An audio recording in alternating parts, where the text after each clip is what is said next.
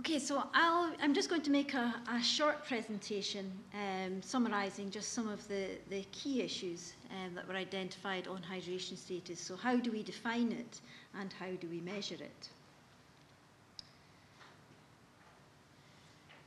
So I think this figure is probably familiar to many people, and I think it illustrates quite well the different hydration statuses that we've got. So euhydration is the situation that hopefully most of us are in at the moment. And it's not one set point. It is, I guess, a sinusoidal wave. We gain a little bit of water, we lose a little bit of water, but we stay within the euhydration band, and that's what our body's homeostasis is trying to do all the time. If we gain an excess amount of water, then we can move into a situation of overhydration or hyperhydration. If we lose an excessive amount of water, then we move into a situation of hypohydration or underhydration. So euhydration is our normal body water content, whatever that normal is for each individual. But we've got a continuous loss. We're all losing water at the moment. We're all breathing, losing moisture in our air, losing water through the skin. And we've got intermittent replacements. When we eat or when we drink, we typically take in some water. So we've got that continuous loss, but intermittent replacement. But we're trying to stay within our own individual band of euhydration. So if that is euhydration, what are our boundaries? And when do we move outside that euhydration band and become overhydrated or become underhydrated? And that's, I guess, in some ways a very simple question, but it's not necessarily so simple to answer. When we look at the literature, I guess the values that we see is that our body water is probably, or our body weight or body water is regulated to within around 0.2 to 0.5% of our daily body mass. So for a 70 kilogram person, that's maybe plus or minus 150 mils or up to plus or minus 350 mils, depending on the environment that we're in, depending on the physical activity levels of the individual. But that's probably the extent of the wave that we've got. So we can therefore gain or lose quite a lot of water, but still be euhydrated. So in some ways you could say we're designed to cope with a little bit of overhydration and a little bit of underhydration, because that is still within our euhydration band. But it's when we move without that that we become hyperhydrated or hypohydrated. So that's the first thing. Very simple to say, yes, we should be euhydrated, but we've got a little bit of body water content to play with there. So that's what euhydration is, and that's, I guess, what most of us, most of the time, are striving to be at. Although there are certain circumstances when people don't want to be euhydrated, and we probably won't talk about those here, but I have a feeling some of the original research will talk about those later on. Other hydration states then. Hypohydration is really the one I'm going to focus on today, and that's what I'm going to talk about in terms of hydration status markers. What hydration status markers have we got to identify when someone is hypohydrated rather than euhydrated? Now, of course, there are situations when we might want to identify if someone is hyperhydrated, overhydrated, but I'm not going to talk about that today in the presentation, but we can discuss it if people want to. So hypohydration then is a state of a water deficit, so a lower body water content than the ideal for a particular individual. So below that sinusoidal wave.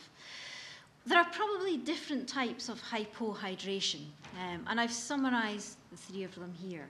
So we can see people who have got hypertonic hypohydration, and we typically see that after someone has gone through a period of heavy sweating, for example. So those people will have a decreased blood volume because they've lost water from the body, but we'll see an increased serum osmolality because the sweat that they lose is hypotonic with regards to in comparison to their body water. So you see an increase in the concentration of the water that's left in the body. So hypertonic hypohydration. And that is a very, very common one that we see, people in the heat, people who are physically active. We can also see isotonic dehydration. And that, if we see that, is perhaps most typically seen with a complete fast. And the individual will have a lower body water content, but their blood chemistry is normal. We don't see an increase or a decrease, at least in tonicity, in the osmolality. Other issues in their blood chemistry may be quite different, but in terms of the tonicity, so we can define that isotonic dehydration. And the reason why I'm classifying this according to tonicity will perhaps become a bit more obvious when we look at some of the markers. And then the third one that we can see is hypotonic dehydration, and that may be seen when someone takes diuretic drugs. And with that, there'll be a reduced body water content, but often a decreased serum osmolality and sodium concentration as well, if the diuretic drug has caused an excessive urinary excretion of sodium as well, along with the water. So we do see different categories of dehydration, but perhaps in healthy individuals, the first one is by far the most common. So in terms of hydration status biomarkers then, a few things that we need to think about. Firstly, when we're looking at these markers, we've got to remember that there is no one total body water content in an individual that is their euhydration. So we are looking for a marker that is, we've got a normal range that we want it to detect, and then to find someone out with that normal range. We're not regulating around a specific point. So the biomarker should probably be sensitive and accurate enough to detect body water fluctuations of around 3% of total body water. So if the normal euhydration range was around 0.2 to 0.5% of body mass, then that's probably the level of marker we want to be able to detect and related to total body water content. Or perhaps fluctuations of around 2% of body mass for the average person, because they should then be out with their euhydration curve and into a situation of hypohydration. The biomarker probably also needs to be practical. The practicalities will differ depending on the reason why hydration status wants to be measured and who is measuring it. So in terms of time, how quickly does an answer need to come back? What is the cost? So why does this person need to be assessed? And how much money can be put towards making that assessment? And the technical expertise, who is doing the assessment? It may be in a clinical setting where there's a large amount of expertise, but we see hydration status being assessed out in the athletic population very frequently, or out in the industrial setting very frequently, for example. And the people making those assessments frequently will have no medical or bioscience type background. So that will influence what sort of measurements they may be making or ought to be making. So these are some common markers of hypohydration that we see when we look at the literature. So body mass or body mass change, measures of total body water, bioelectrical impedance analysis, various blood volume, plasma volumes, and changes of those volumes, plasma osmolality or serum osmolality, then a variety of urinary markers of concentration, so specific gravity, osmolality, conductivity, 24-hour urine volume we see being used, urine colour, perceptual ratings of thirst, and then there are a variety of other markers, vena cava diameter, changes in heart rate and blood pressure with changes in posture. You see all sorts of things in the literature being used to assess hypohydration. So I'm just going to focus on a few that are perhaps most commonly used and discuss some of those issues. And I guess what I will say here is my remit was to look at really markers of hypohydration, but in the otherwise healthy population. So I'm not thinking about a clinical population who have many other issues going on with them. So that was really what I was asked to look at. Body mass and body mass change in some ways is out there as the gold standard method of assessing hypohydration. or at least change in hydration state from a euhydration to a hypohydration. And it's the marker that many others are compared against. So in that way it is put forward, I guess, as the gold standard marker. And the reason for that is any change in body mass over a relatively short time scale is really going to be due to water change within the body. There's not many other components that we will lose or gain very, very quickly.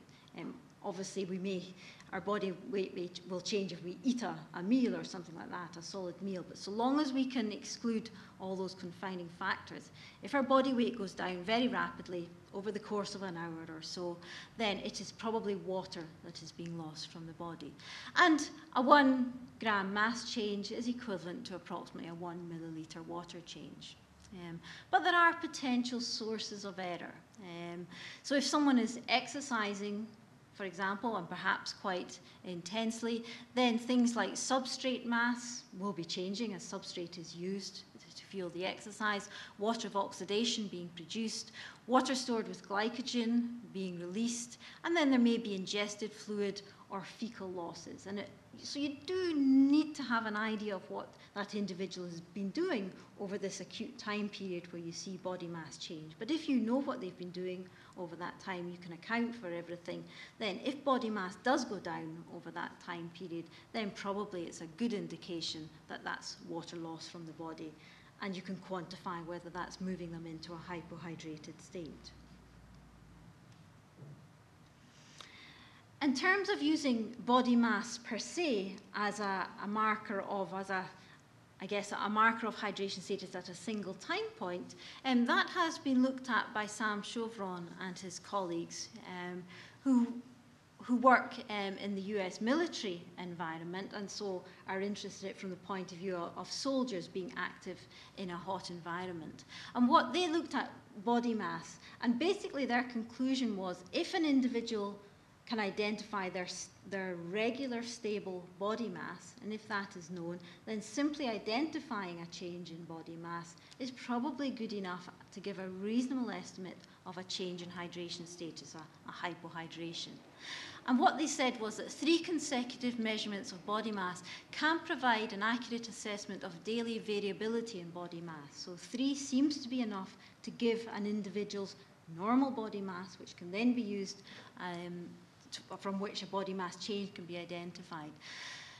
It's less than 1% for active men in the heat when they follow regular fluid replacement guidelines.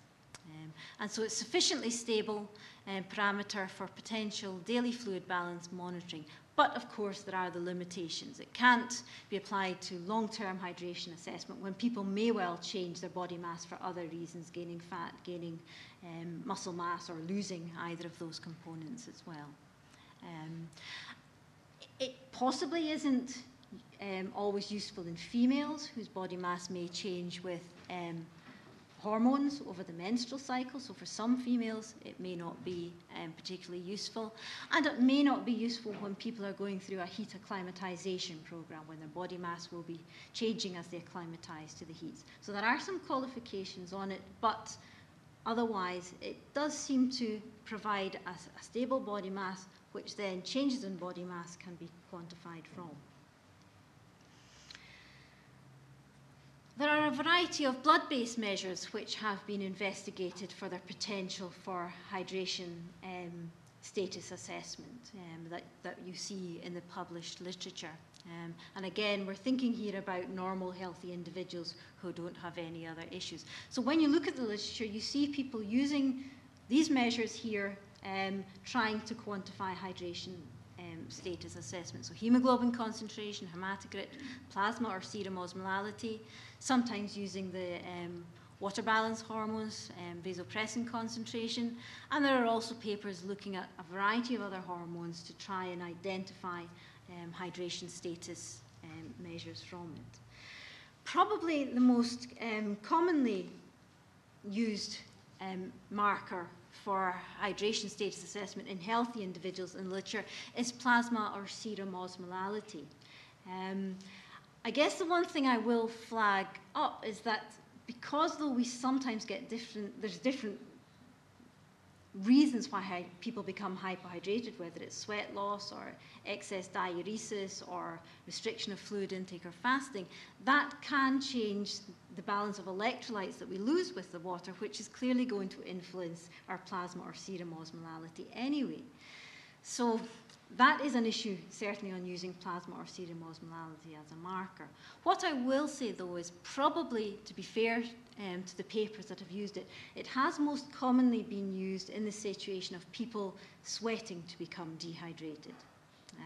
So physical exercise, hot environments, that type of scenario, when we would expect serum osmolality to increase.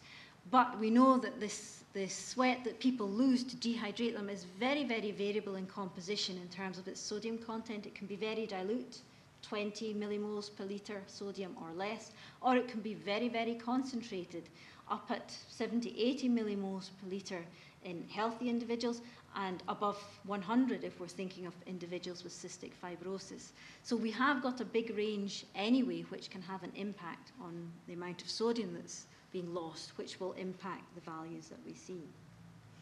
But looking at some studies where this has been investigated, this is a study where people have simply restricted their fluid intake for a period of 37 hours with a small restriction of food intake as well. And this is serum osmolality over the duration of that 37 hours.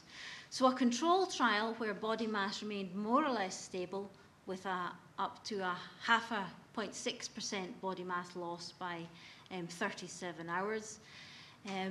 In comparison to the trial where they restricted their fluid intake by just voluntarily not drinking. And there was an increase in serum osmolality up to around 292 milliosmoles. It seemed to peak at 24 hours and then remain relatively stable thereafter. When we look at the literature then from a different type of dehydration, and this time one that occurs with sweating, where there is a lot more studies in the literature, we see this type of result here. So each symbol is a different study from the literature. So tending to, with the greater degree of body mass loss, so from studies from as low as 1% body mass loss up to around 5% body mass loss, we see various increases in serum osmolality. So that is the rationale that people that use that as a marker have been working on. And recently, there's been a lot more attention looking at serum osmolality as a marker. And there's a couple of different conclusions that we see in the literature coming out. And I think it's just going to take a little bit of time to tease out where current consensus opinion is standing.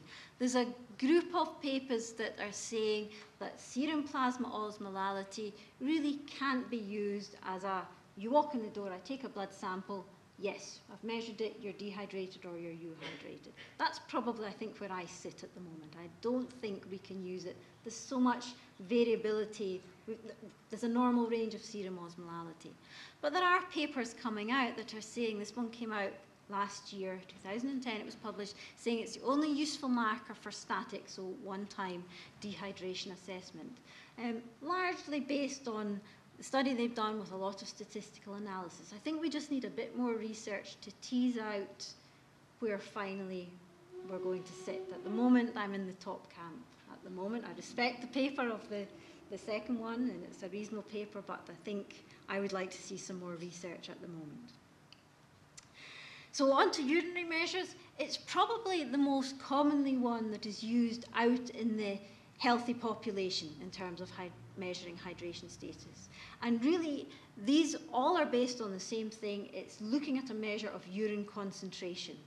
The rationale being, if you're euhydrated, then when you get rid of the waste products from the body in your urine, you get rid of them in a reasonably large volume, so it's quite dilute.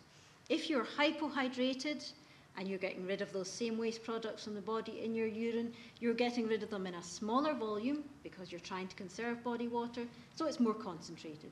That is the simple rationale for all the urinary measures, whether it's urine osmolality, whether it's urine-specific gravity, or whether in a very much field setting, it's simply urine colour that's being looked at. It's all a measure of concentration based on that rationale. And we do see differences in hydration status, in urine concentration when people are in different hydration statuses. So the same study again, people going about their normal everyday lives, and here is urine osmolality over these time periods. It's relatively low when people are eating and drinking as normal. When people have restricted their fluid intake over 37 hours, the urine osmolality increases. We see a similar thing with urine osmolality and sweat loss. So this time, this is individuals who were dehydrated from sweating and looking at their morning osmolality compared to individuals eating and drinking, going about their normal lives. When they're euhydrated, the osmolality was averaging around 700 milliosmoles per kilogram, and it was averaging around 900 milliosmoles per kilogram when people had lost 2% of their body mass with sweat. Larry Armstrong, quite some time ago now, looked at urine colour as a potential field assessment measure of hydration status, linking in with the osmolality measurements, and published this 8-colour scale. And he reported it to be to show a reasonably good relationship to osmolality and specific gravity. So if you accept that osmolality and specific gravity are acceptable measures to give an indication of hydration status, then if you're in a situation where you've got no laboratory, so a military setting, an industrial setting, and a sports setting out in the field, then you can use it as an indication. But you do see there's a huge amount of spread. So it is only indicative and can really only be used when there's no laboratories there. It shouldn't be used when some of the other tools are available. So just to finish up then, in recent years, some of the other measures, saliva parameters, I guess, is one that's been looked at reasonably recently in terms of hydration status assessment. Can it be used? This study published by Neil Walsh and his colleagues, where they dehydrated and rehydrated people over a time period, and this time looked at the concentration of the saliva osmolality, so the concentration of saliva, and they found that it more or less mirrored some of the body mass changes and some of the plasma and urinary measures as well. So they said that potentially it could be there as a hydration status marker, again in a setting when no invasive measurements are going to be made. So that was the conclusion, that it appears to track hydration changes, but there really has been relatively small amounts of research, and there is a huge amount of inter-individual variability, which may limit its practical use. And again, there's some confounding factors then, particularly if people eat or drink, oral hygiene practices, things like that can very much influence the findings that we've got for that. Thirst has been looked at, just people's perception of thirst as a hydration status marker, because there's been a lot of debate in the literature of should you bother giving anybody drink volume recommendations, because if we say physiology works, then we shouldn't need to give them a drink recommendation. I don't buy that, because we wouldn't have obesity if hunger worked. But that has been out there, so it has stimulated people then to look at thirst as a potential hydration status marker. And I think really it's a long way from being a marker, because really what is thirst? I agree there is a true physiological thirst that we've got in response to our changing tonicity in the body, but I don't think that's what we work on an everyday basis. I'm getting incredibly thirsty now, but I've got a dry mouth because I've been speaking a lot. But I'm not dehydrated, I know that. So I think there are some limitations there. So to finish up then, my conclusions, I don't think there's any one biomarker that's available to accurately determine our hydration status. I just don't think that we've got it. A combination of biomarkers is probably likely to give the best insight. So I may try and get somebody's normal body mass, see if their body mass has changed, and get a urine sample to measure osmolality as well, and try and use the two to give me a picture. That would probably be my first choice way to go in a healthy population. But I really strongly feel that all the markers that I've talked about can never measure or determine hydration status. I don't think we've got a tool to do it, other than maybe body water. But they can give us an estimate. So I do think they're giving us an estimate rather than a definite, you are dehydrated or you're euhydrated. In this healthy population when we're not talking about large amounts of dehydration. Spot checking is usually of most interest in this population. You know, it's the athlete turning up for the start of their training. Are they dehydrated or not? And so that has some confounding factor issues and knowing what their normal values are and how it's changed. Expense, speed, ease and reliability, consistency of measures is important. Giving the individuals that are often making these measures, I'm not talking here about a clinical setting. And for pretty much all of these measures, a knowledge of what someone has been doing for the couple of hours beforehand is important, because somebody may be very, very dehydrated, drink a litre of plain water very, very quickly, and they will get a diuresis after drinking that plain water, even though they're still dehydrated. And you may see that as a dilute urine sample, just as they try and re-establish the sodium-water balance in the body, and therefore give a false reading. So I think that knowledge is important. So sorry for the very quick run-through, but thank you for your attention.